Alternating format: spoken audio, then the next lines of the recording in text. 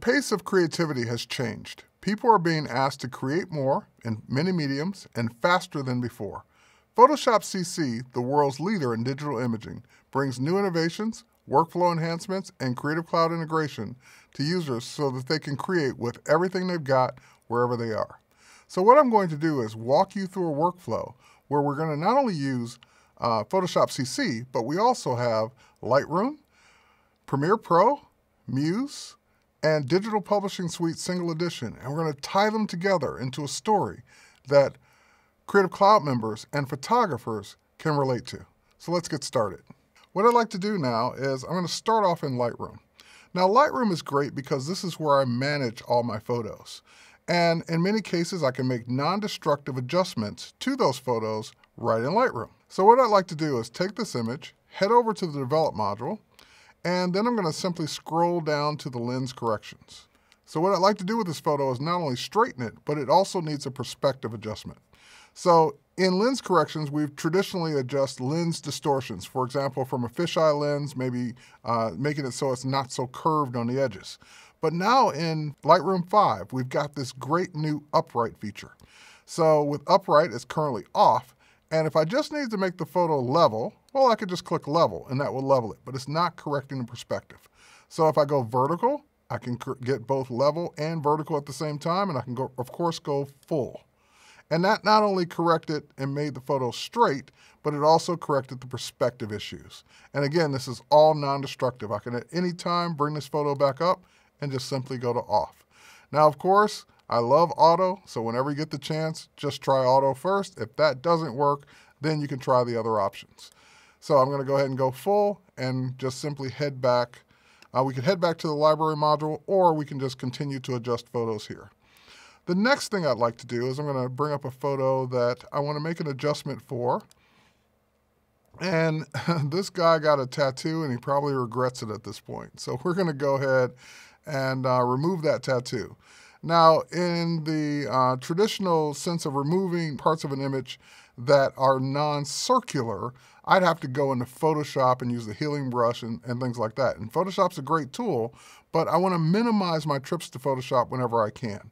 So we've got not only the spot removal tool, but we can now use the spot removal tool in a new way.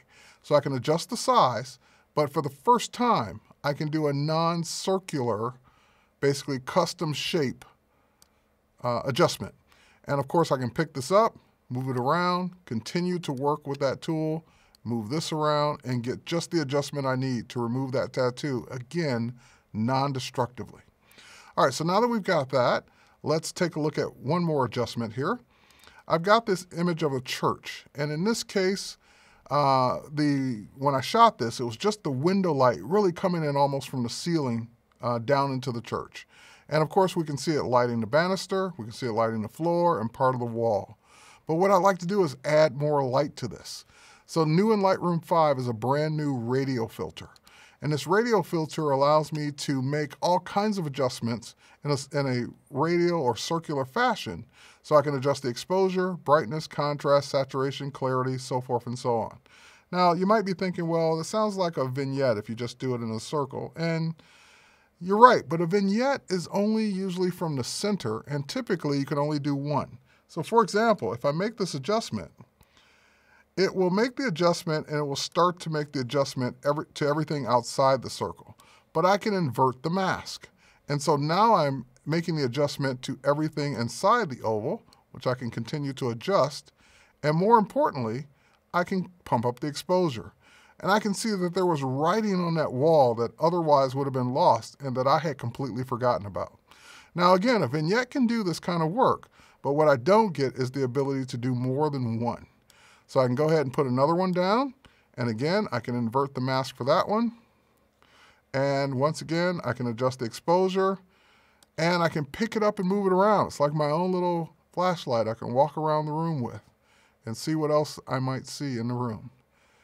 So there you go. And these can be tilted, they can be resized, turned on, turned off, deleted, added more, because this is all non-destructive.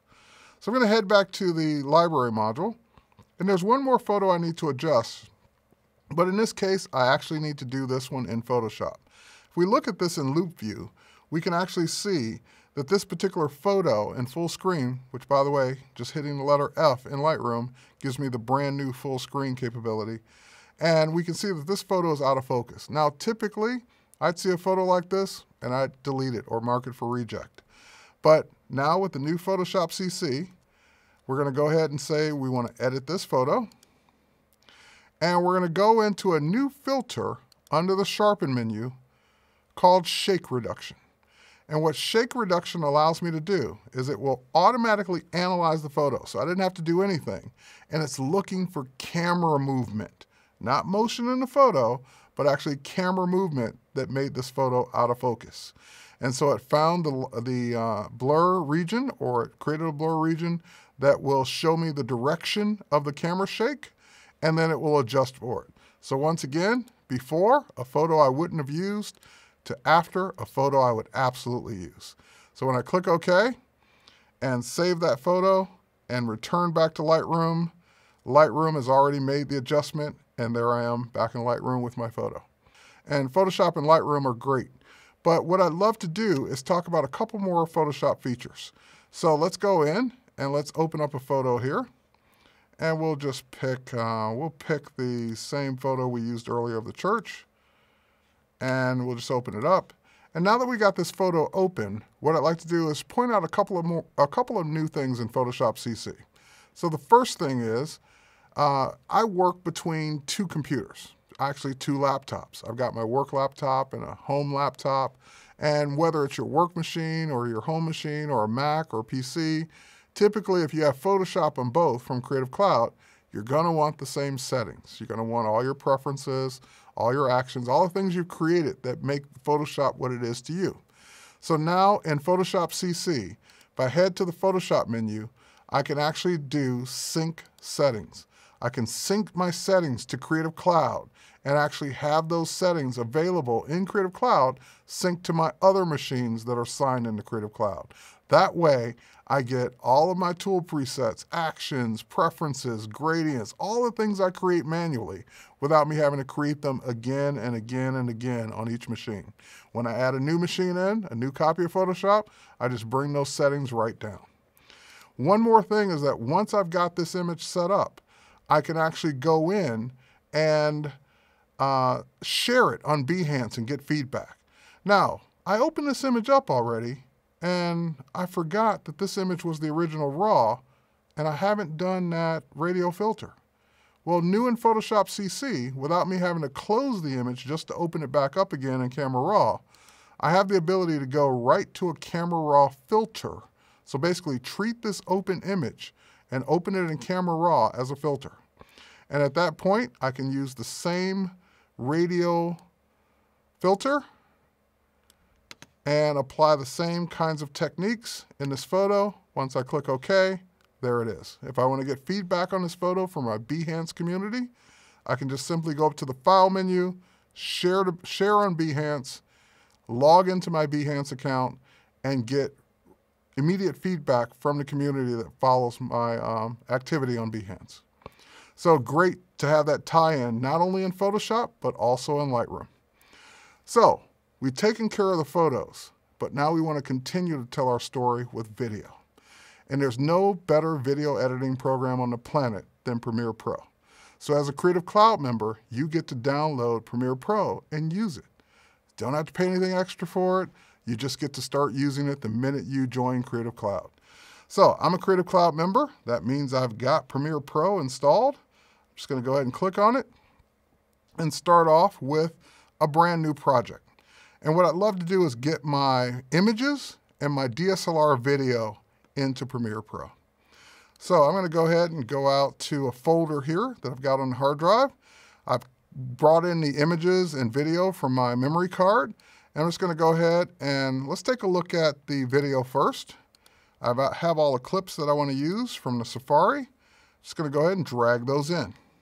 So just simple drag and drop to bring in those video clips.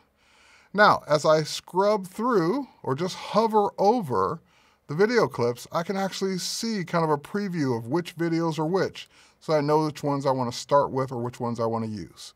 So I know we were kind of headed on the Safari And we've got different scenes here that I can start with. And I think I want to start with the elephant. Now, I've got the videos in, but what I don't have is a timeline. So I'm just going to go ahead and right-click on the elephant video. And I'm just going to say, give me a new sequence from clip. And that will basically just take the video, and I didn't have to think about what video settings do I need to create with, which camera did this come from, what resolution is it, or any of those things. It automatically detected that from the clip and made a timeline that perfectly matches it. So I can go ahead and scrub through the video right on the timeline, make any adjustments I want, play it in real time without having to do any rendering. Now, of course, I've got the one clip in place. I'd like to get some more. So I'm just going to go ahead and simply select through and grab more of these clips. And I can just simply drag them all here and do an insert to insert every clip that I just selected onto the timeline. So I have the beginnings of my video. I like to go ahead and make some adjustments. So for example, we don't need necessarily to start off with the rear view mirror of the truck in that shot. So what I'd love to do is simply trim it. Now we have various tools to do our edits. I'm going to do a ripple edit and just go ahead and start trimming this down. And that will go ahead and slide the timeline back down, giving me that starting point. Now I would continue this process, but for the time and sake of this video, you know I would just keep making my edits until I got each clip trimmed to what I need. But what about the stills? As a photographer, you probably shot some stills too. So let's go ahead and let's go back out to the Finder where we've got the images in a folder. I'm just going to go ahead and drag the whole folder in. And now that I've got that folder, I can double click on it and I can see the shots that I took with my DSLR, and I can go ahead and now just simply arrange them right in this bin to get them in the order that I want them in. And the reason I'm doing this is because not only do I get the benefit of being able to arrange them, but now if I go back to my timeline, I can go to the end or anywhere I need to insert these clips or these stills, select them, and just simply say automate to sequence. Basically take them in the selection order and automatically apply default transitions between them. So when I click OK, my stills are there, kind of like a slideshow that fades in and out. So if I go here and play it back, we'll see the first image, it'll fade to the next image, and to the next image, and to the next image. So we've got our video, with the makings of our video already started. So I'd continue working in Premiere till I got my video just right. Then I would do an export right from Premiere using the Adobe Media Encoder that's included, and I can get the video out in any format I need for desktop, web, or mobile devices. Now, let's do some output. We've got our photos edited, we've got our video. Now let's head over and how about if we need to create a website? We've got this great new product for designers called Adobe Muse. And with Adobe Muse CC, I can go and create a website without having to write any code. So we've got the beginning of the site here. We've got some pages that we can, for example, double click on and preview. I can preview this page right in Muse, or I can even preview it in my favorite browser. So when I say preview page in browser, that will render out the HTML from everything I just laid out manually, and I can go ahead and start to scroll through the site and even see the new parallax scrolling feature in Adobe Muse CC. All right, so now that we've done that, we need to work with our images. So let's go ahead and go back to the site, double click on one of the pages that we now want to put in a slideshow. So to do this, we'll just go in, grab a blank slideshow right from the widget library, and from there, we're prompted to make our setting changes. So for example, I don't want any captions. I don't really need a counter. And what I'd love to do now is go grab my images.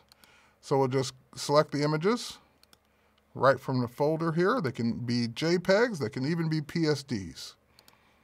That will grab them in the order that I select them and put them right in my slideshow, ready to go. So if I preview this,